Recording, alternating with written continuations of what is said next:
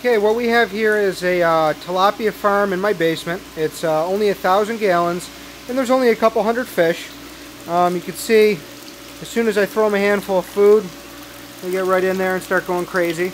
I originally put in about 200 fish and had about 10% loss. This is a standard Intex swimming pool, excuse me. We've got trickle filters here that are filled with growing media, filter media, biological filter media.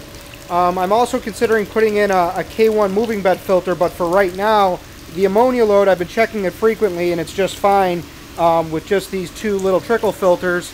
And then in the back corner here, I set up a sand filter that's actually filled with biological filtration material that acts as a nice filter in terms of keeping the ammonia levels down, and then it also filters out the particulates, not to a small micron size, but on the larger side.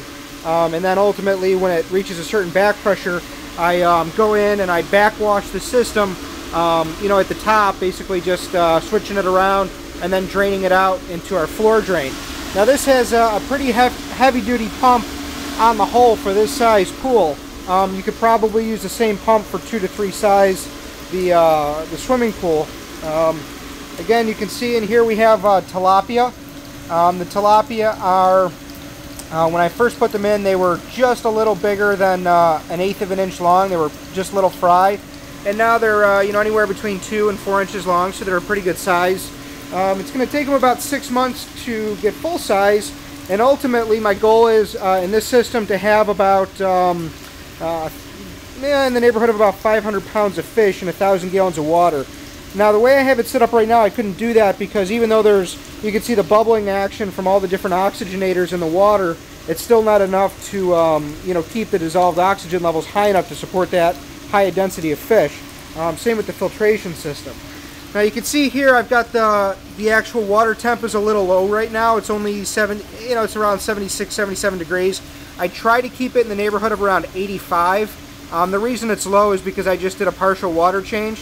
Now what I'm using for heaters for this system, because I'm trying to keep this on a budget, is I'm actually using aquarium heaters that you can see here. An example, they're just simple aquarium heaters, old ones I had laying around, and I'm using them just to keep the water temp reasonably warm.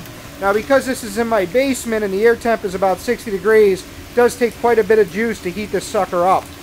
For about every 1,000 gallons of water, you can expect to use about 1,000 kilowatts of power, 1 kilowatt or 1,000 watts of power to keep it at a temperature in the 83 to 85 zone. So that's something that you have to keep in mind. Now over here you can see the air pump I'm using. I actually have kind of a larger 70 liter per minute unit because I really want to keep this water nice and oxygenated. And one of the things that I've discovered is over time the bubble rod you can see there isn't even really working, whereas the standard blue air stones down here in the corner, they're bubbling up fairly well.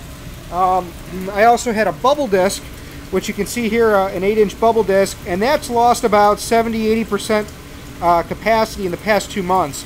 So it seems like that's not going to really be a good bet in the long run. Anyways, as far as the ammonia levels, the nitrite levels, and all the other factors, everything looks pretty good and has been pretty stable ever since I started. So we're going to keep playing this out and see how everything progresses. Thanks for watching.